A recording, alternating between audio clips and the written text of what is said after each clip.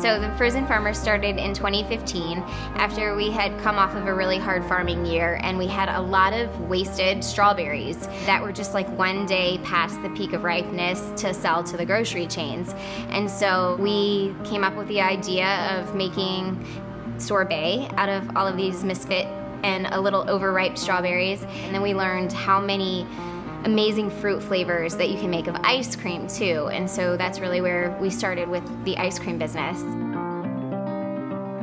Our customers have been telling us since the day we opened the door at the Frozen Farmer that we needed to pitch our product to Shark Tank. And I thought, okay, well, maybe that's my wake-up call. Like, let's just go for it. These ice creams were the best I've ever had in my entire life. Walking out of the tank, you know, if nothing else, was that we just got some really awesome props and feedback on the product. And so I was really excited to hear that they loved it as much as we do.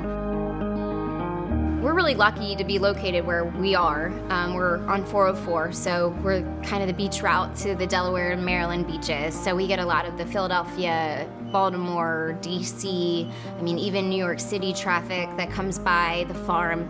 And Delaware is just such an awesome place to live and do business. You can be in Wilmington and to the beach within, you know, an hour and a half. So it's a really awesome place to be in business, and it's a really awesome place to live.